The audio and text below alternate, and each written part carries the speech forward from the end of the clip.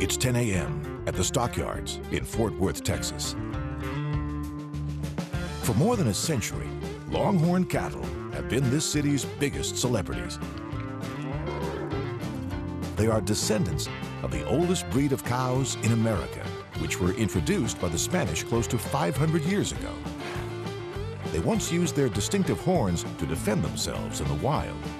Today, most Longhorns are raised for their meat, but this herd is kept just for show.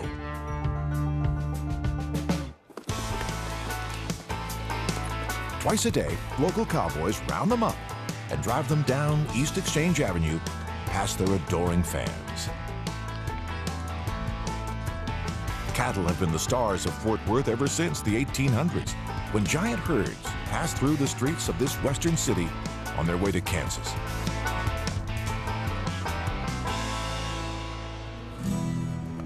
After the Civil War, there was a rising demand for meat in fast-growing cities like New York and Chicago. And there was a plentiful supply of cows in Texas that had been left out to pasture during the war. In 1867, Illinois entrepreneur Joseph McCoy convinced the railways to build a site in Abilene, Kansas, where cattle could be loaded onto trains and shipped east. Cowboys could buy a cow in Texas for just $2 and sell it to meat packers in the Midwest for a $13 profit. Mounted on horseback, just like these modern-day Texas cowboys are today, they started driving cattle north along what's known as the Chisholm Trail.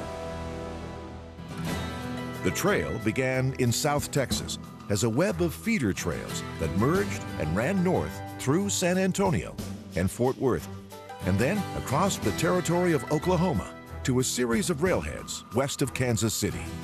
By the late 1870s, close to 5 million cows had traveled up the Chisholm Trail. That great movement of cows and cowboys turned Fort Worth into a boomtown.